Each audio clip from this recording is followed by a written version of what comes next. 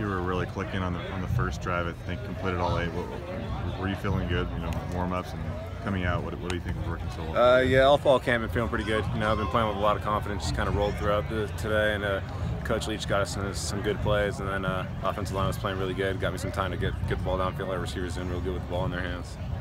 Do you guys ever talk about in that quarterback's room if someone has an edge over each other, or is it still competition? Nah, I just keep my head down and work. We don't really discuss who has the edge or what. We leave that up to the coaches to evaluate, and my job is just do what I can to get better and put the ball in the end zone.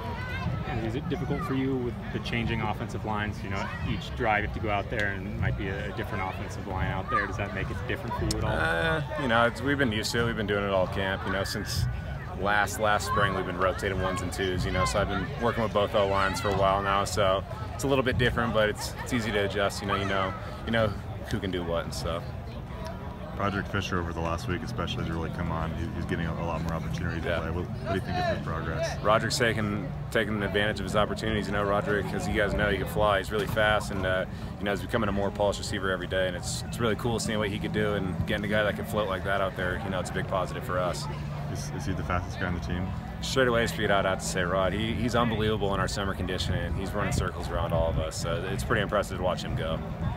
A few more HBO cameras out here today. Coach mentioned how he would hate to see it become a distraction. How is it just seeing these more cameras out of practice? It's different, you know, with the Cougs getting a lot of attention. It's a little bit foreign to us, I guess. But, you know, with Coach Leach at the helm, you know, he draws in a lot of attention, a lot of positive attention. So having cameras around is no big deal, you know.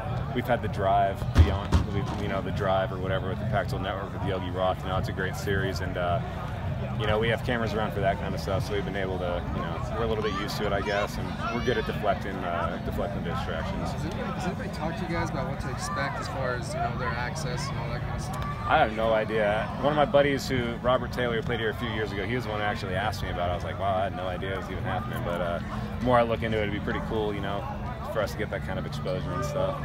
Any advice from Calvin Jackson, him being on Last Chance U, right? I haven't asked him much, but you know, Calvin's pretty famous around here since Last Chance U, so maybe this HBO thing will make him a little bit more famous.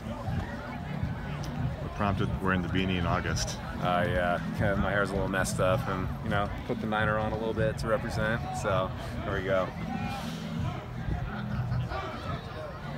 Thanks. Sweet, thank you.